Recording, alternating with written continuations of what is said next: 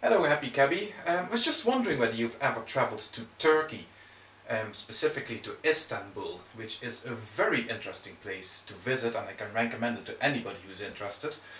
Not only because it has such a long and checkered history, it has been known as Byzantium and as Constantinople, amongst other things, but also because it is one of these interesting places that straddles like a dividing line between two continents. Specifically, the Bosphorus strait that goes straight through Istanbul divides Europe from Asia.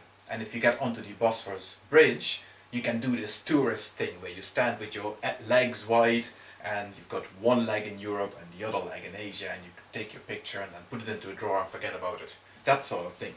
And it's always good fun. And you're standing on the bridge facing north, and on your left hand side there is that triangular bit of Turkey that borders onto Greece, into Europe, into Greece, into Bulgaria, Hungary and so on and so forth. That's all Europe. And on that side, on the right hand side, there's the big mainland, the big kind of rectangular piece of Turkey that is in Asia. And if you go beyond that, you get to places such as Jordan, Lebanon and Israel and so on and so forth. All of these places are of course in Asia.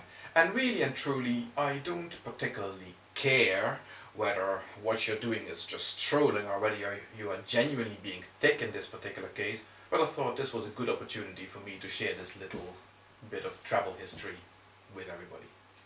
Have a nice day.